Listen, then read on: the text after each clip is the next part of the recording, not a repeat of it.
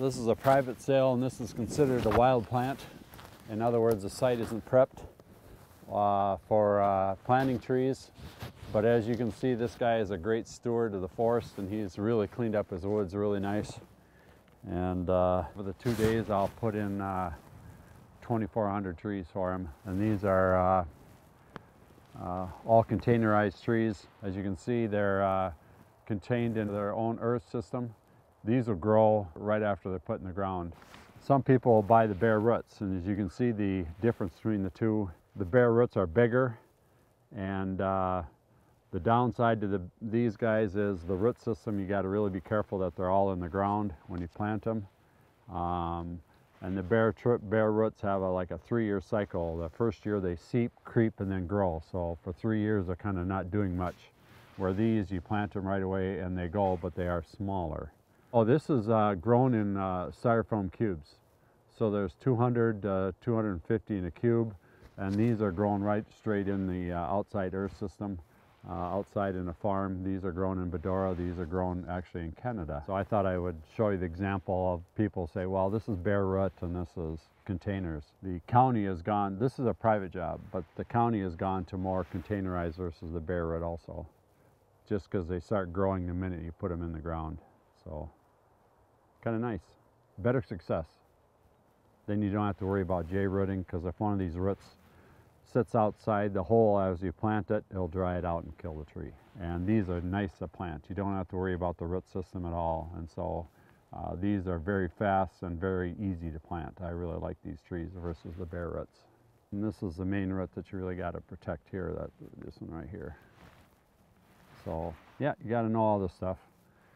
And as you can see, I use a sharpshooter shovel when I plant.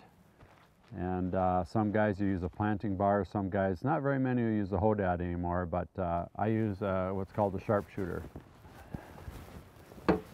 This is my medium weight shovel. I have 2 shovels. I have the lightweight here because I'm in sand, and then this is my medium weight shovel. And it's just a number 14 spade, but then I hire a welder to weld this metal plate on the back. And then to strengthen it, we weld it here, or I asked them to weld it. First one that I had this friend make for me, it snapped right here. And so then after that we decided, well, we need to make it stronger, more durable. And it adds weight to the shovel, but there's no flex or bend to the shovel when you plant it. So when you hit the ground and move it, the earth moves, not the shovel. There's no flex. So it's a heck of a garden tool also. But they call these sharpshooters. And I own 3 sharpshooters. This is my medium weight one.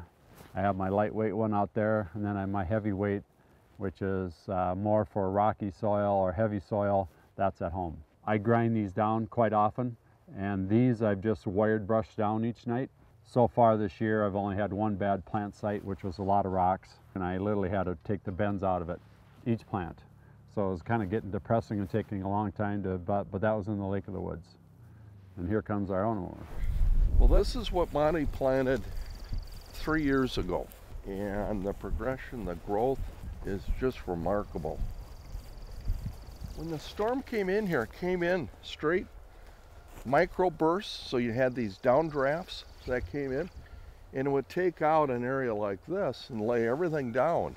It wasn't like straight line winds that everything just went down. There were these micro bursts, so you have 7 acres that lost timber, but look at how this has come in now. These are all seedlings that Monte planted. The seed that are on the ground that was under that canopy are all laying there dormant.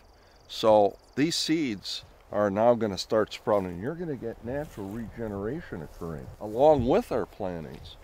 When you do it manually instead of by machine, you can place your trees where you want them and not wind roam. So when this comes up, it's going to look natural.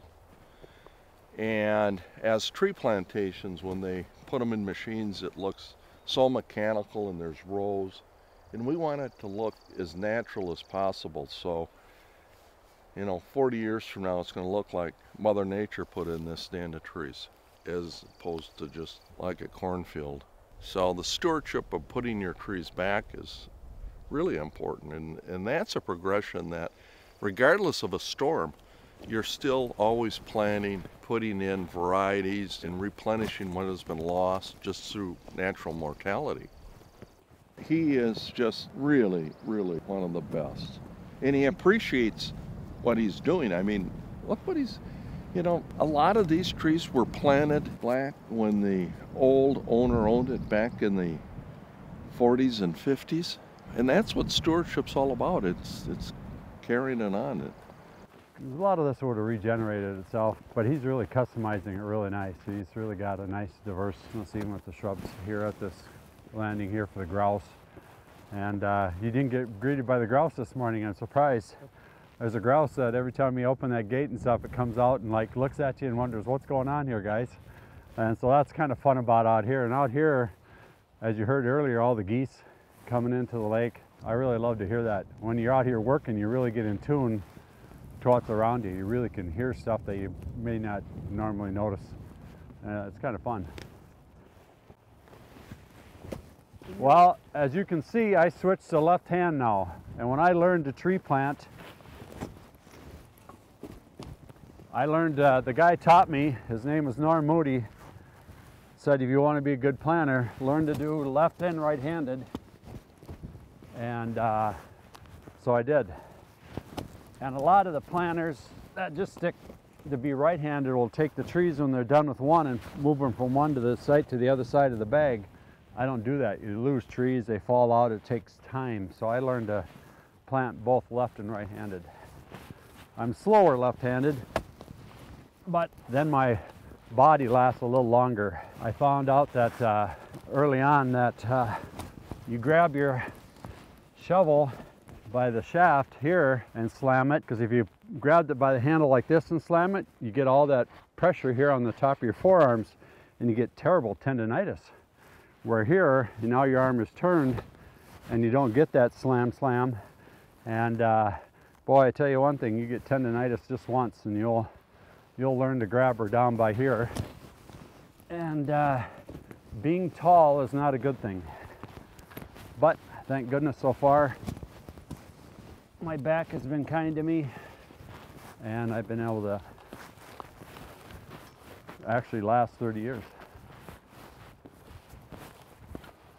And the trick with the trees is to get them at the right depth. And this is where they came out of the soil, so that should be how deep you should go, is right here. So every tree I grab at the height that I want to hit the ground.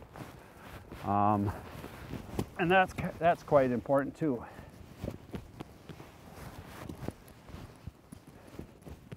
Yeah, my first site I planted this year was up in Zipple Bay. Never been up there. And I planted 2000 jack pine up there. The rockiest soil I think I've ever planted in. Yeah, so this was a year that I've really planted a wide variety of species for private people. So far, I've dropped, 7,400 I counted this morning. I planted in the last week. And I have one more contract, which I'll fill tomorrow and be done. I was looking at my counts, and that will be the least amount of trees I've ever planted. Even the very first year I started, and we started as a team. We worked in the forest as a team, and you had your own individual boxes. The first year I learned to plant, I did 8,000. And so this year I'll hit about 7,700. So this will be the least. So my first year 8 now, hopefully my last year. I wasn't going to plant this year, but there's so many private individuals that bought a lot of trees, and it's a lot of work, and contacted me and said, please help us out. And so, yeah, I did that for them. So.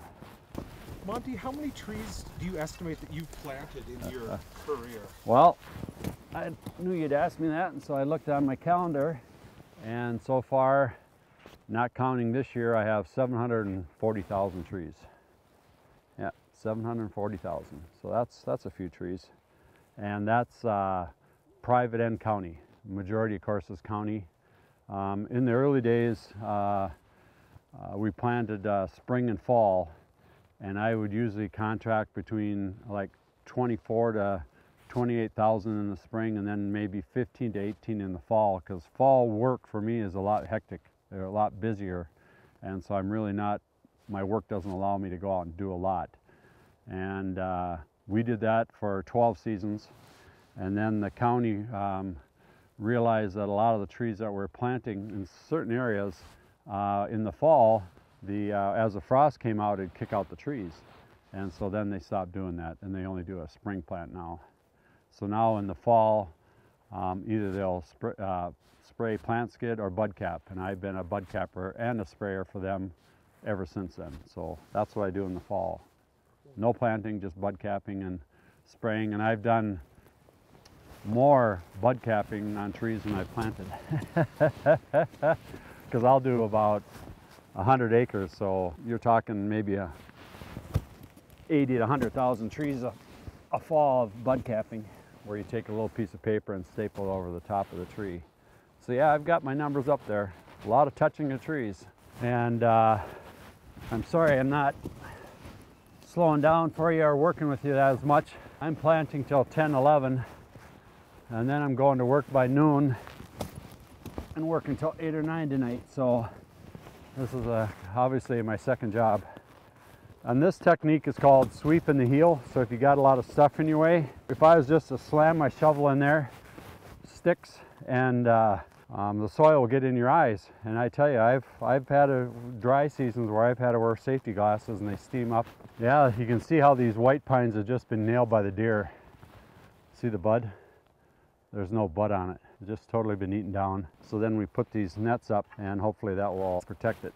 Yeah, until it gets a certain height. But I'm doing all red pine here today for bud.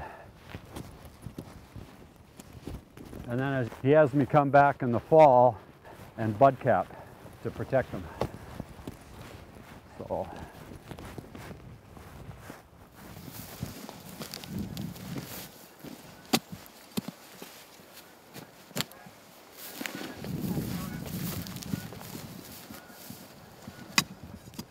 Yesterday morning we were listening to sandhill cranes, and this morning it's Canadian geese.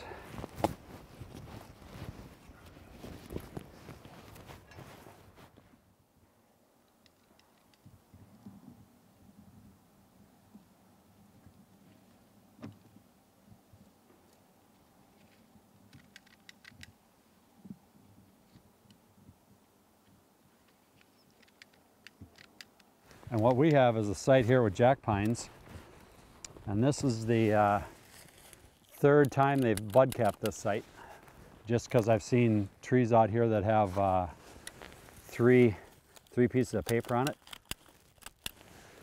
And when you bud cap tree, you pick the dominant bud, and then your bottom staple is tight to the stem of the tree,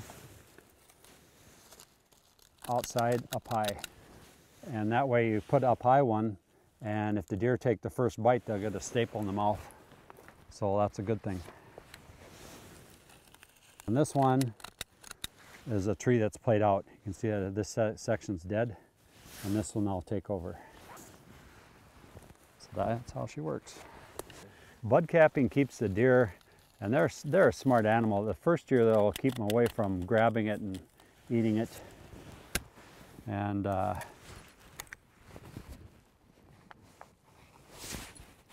then after a while, they kind of get acclimated to it and get used to it, and then they'll come in and pull on it.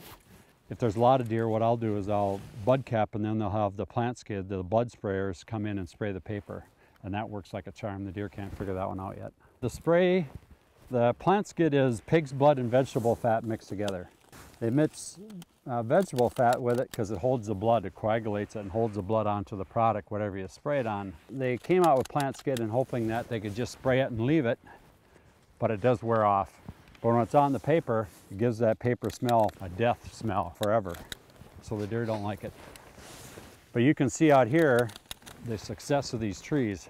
These are really, I mean, the success out here is awesome. So it's obviously that the deer haven't been eating them. There's a few that I find along the edges over in here, that the top bud, the dominant bud, is gone, and so the deer have started browsing. I've been very lucky this year, and that's all because of the weather. And I don't have to take the old paper off. I don't get paid more for it. I just take it off because nobody likes a bow tie, so I figured the trees don't like it either.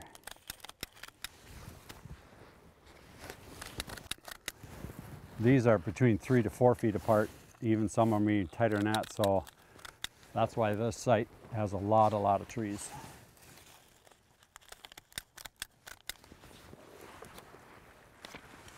And as you saw my map, it's pretty easy to see where I've been. It's like a flag everywhere. And sometimes with jacks, they'll have multiple tops, so it's hard to determine which one to staple and protect. So then, what I do is I look for the biggest bud on the tree, and the forest growers will hire us to bud cap Norway's, jacks, and especially white pines. Deer love white pines. It's like cotton candy. They plant jacks in here because they grow faster, and that's what the mills want.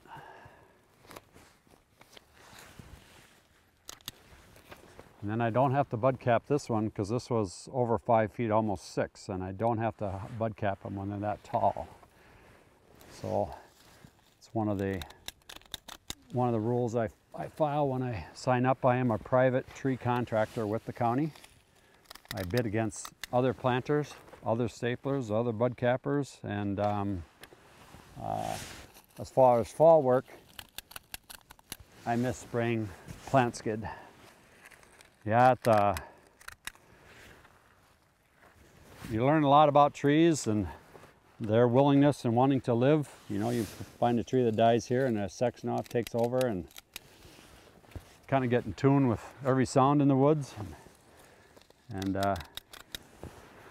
even one site that I worked at here, I had a snapping turtle come out in the middle of the forest road, and that was out by the power dam. And he wouldn't leave. I beat my horn. I walked over and tried to encourage him to leave by grabbing a stick, and he just was so stubborn he wouldn't leave. And so then I just grabbed my pack and walked around him and went to work, and he was gone by the time I got done. And this one's been nipped by deer. This is the reason why we bud cap, because as you can see, this tree has a nice diameter to it, but yet the deer has nipped it several times and taken off the dominant buds and a couple of its smaller ones. And so this one is a typical of why I'm out here doing it. When you bud cap this section, it's hard to find really one that bud cap. And so I'll do that, and hopefully the deer will leave it alone.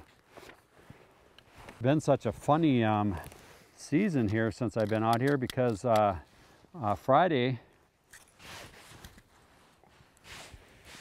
2 weeks ago, I was out here in a snowstorm, and I didn't last very long. I do like 2 rolls, 3 rolls, go in my car, warm my hands up, come back out, do it. And I'm stubborn enough to a point where I'm wanted to get 1 pack. And when I say a pack of paper done, it's this full, and before I leave, to make it worth my gas money to come out here. But it was blowing hard, and it was snowing, and today I wish there was a little bit of wind, because yesterday the black gnats are almost unbearable.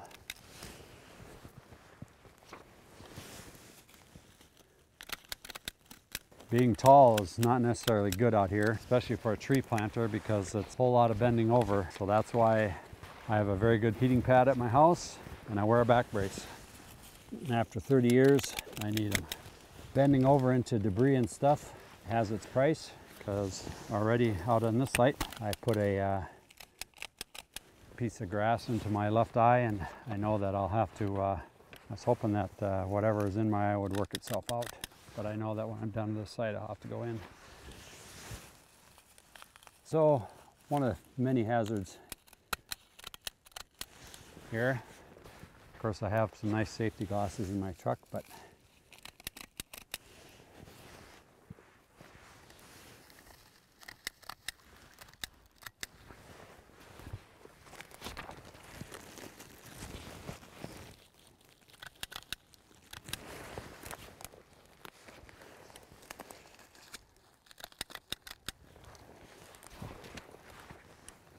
this is nice to see such a great success out of this site.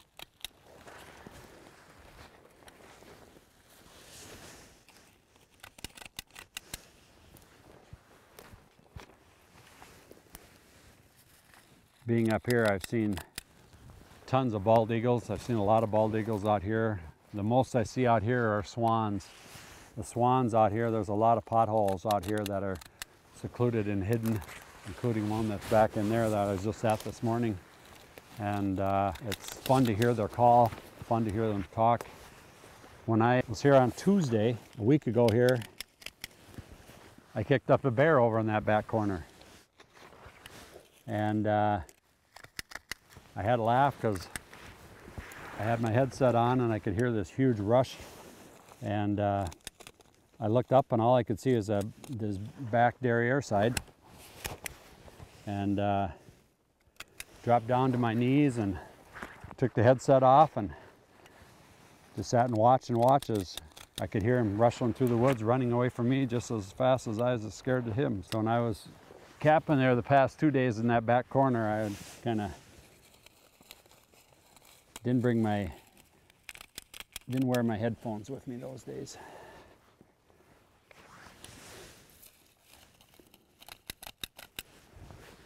Yeah, there was one year I was planting and you get in this rhythm and a pattern, and this is tree planting, and I was bending over going, and all of a sudden I turned around and there was a deer smelling my backside, and me jumping made him jump, or her jump. So, you know, this is one of the first trees that were planted out here, and this is a Norway. And this was the trees that were first planted in the site that didn't succeed, but there are quite a few that are still out here, so that's kind of nice to see. But I don't have to protect these, so not in my contract. And you can see another one 8 feet away right there that's still alive. So there's still a few of the big old Norways. The downside of it getting warm like this, you can see the top bud of some of these have a little sap-like glistening to them, and it gunks up my stapler faster. It's really difficult to say, oh my gosh, how can I ever get this done within 45 days? And because of the road, you just staple it in sections. Like when I came to this back section here, first day I went right down the middle, all the way to the back. I finished everything to the east yesterday, and now I'm starting here on this section here today, so little victories. Yeah, it's nice to see so few trees being browsed on. That's really nice. And as you can see, as you came in, you saw a lot of trees already done. So probably tomorrow I'll have done 60,000 out on the site already. You know, you think about this, for me, I've 9 years capping, 8 years, 11. That's not quite 30, but get to know it pretty good.